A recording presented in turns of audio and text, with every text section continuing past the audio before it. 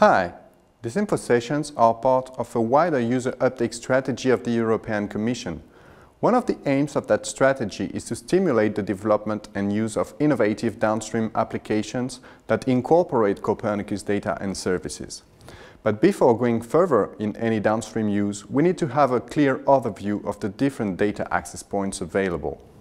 In this module, I will show you how to use a catalog browser to download satellite data.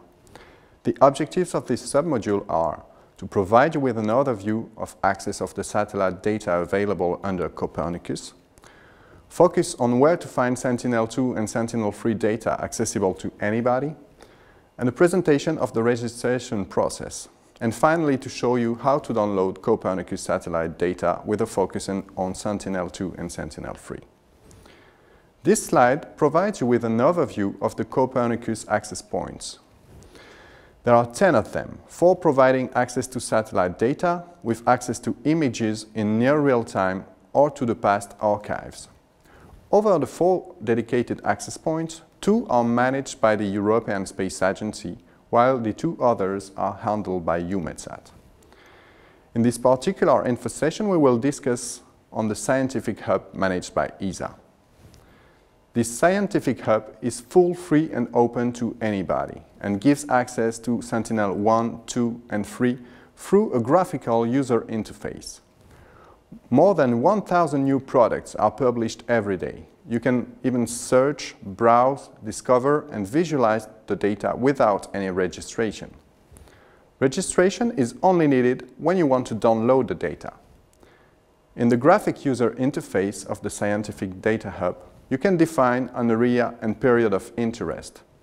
You can specify the Sentinel mission and any parameter related to the satellite imagery. The search results show the metadata of the image and the thumbnail. The images can be downloaded directly, although limited to 2 images at the same time. To automate the download, you can also use a second access mechanism, the API Hub. We are not going to describe it now, but you will find more information on this API Hub on the ESA website or on the dedicated info session. In this video, I will first show you that all the necessary information is available through the ESA website. You can find plenty of useful information concerning the missions available, user guides, technical information on the data, and you can also search by thematic areas. I definitely invite you to have a look at the data access news that will provide you with the up-to-date information. That's where you learn that new images for Sentinel-3 are available, for example. But beside this generic information, the most interesting remain the data access navigator. I remind you that the basic principle of most of the Copernicus access is that you can browse and discover the catalog, and you can even visualize the products without any registration. You will need to register only when you want to download the data. In this video, you can see that the registration process is a standard process. Now, let's download Sentinel-2 data. The usual way to do so is to draw a region of interest that will show the images that are covering partly or entirely your area. In this case, I've chosen to do it in a different way to show you the wealth of images available. I just wrote that I wanted Sentinel-2 data, and the results show me 7,000 pages of images available. These images area available just a click away.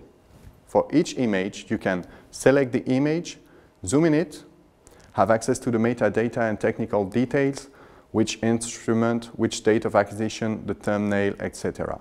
You can add it to your cart, and finally, if logged in, as I did in this demonstration, you will be able to download the image. In this second video, I will show you the same process, but we will focus on Sentinel-3 images. You will see that it takes less than 2 minutes from your search engine to the download of any image. So I just look for the Scientific Hub and login. Once I entered the portal, on the top left menu, I will choose Sentinel-3 images only. At the time of the making of this video, only a few samples of images were available. Now that I received the data access news feed from ESA, I know there are plenty of Sentinel images every day. you see that even on the samples, I can browse the images, get all the information I need on them to be sure they fit my needs. And finally, download them just by clicking on the bottom right array of the window.